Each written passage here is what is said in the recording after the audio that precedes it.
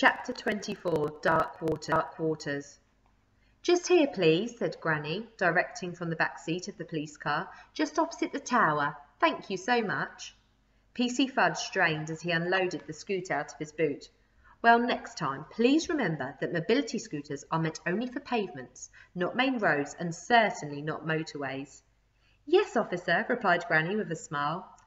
"Well, good luck you two with the whole cling film bubble wrap alliance thing." And with that, PC Fudge sped off into the night, leaving Granny and Ben gazing at the magnificent 1,000-year-old Tower of London on the opposite bank of the river.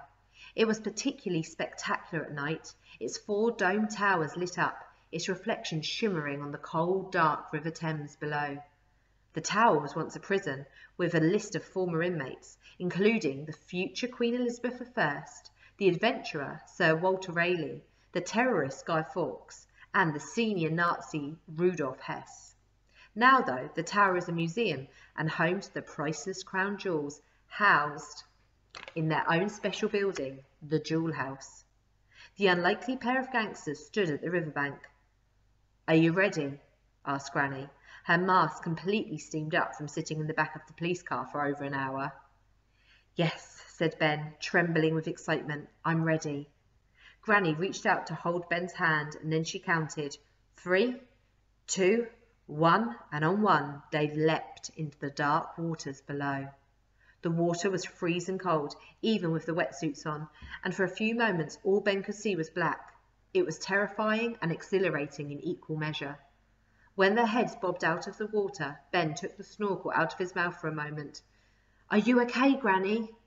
"I have never felt more alive." They doggy paddled across the river. Ben had never been a great swimmer and lagged behind a little. Secretly, he wished he'd brought his armbands, or at least the lilo. A huge party cruiser with music blaring and young people shouting chugged down the river. Granny had swum ahead, and Ben lost sight of her. Oh no! Had she been crushed by the cruiser? Was Granny in a watery grave at the bottom of the Thames? "Come on, slow coach!" shouted Granny as the party boat passed by and they caught sight of each other again.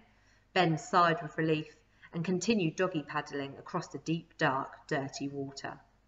According to the diagram in Plumbing Weekly, the sewage pipe was situated just to the left of Traitor's Gate. This was an entrance to the tower only accessible from the river, where many prisoners would be taken to be locked up for the rest of their lives or beheaded. Nowadays, Traitor's Gate had been bricked up, so the pipe was the only way into the tower from the river. Then, with a rush of relief, Ben found the pipe. It was partly submerged under the water. It was dark and eerie, and he could hear the echoes of lapping waves inside it. Suddenly, Ben began to have second thoughts about the whole adventure. As much as he liked plumbing, he didn't want to have to crawl up an ancient sewage pipe.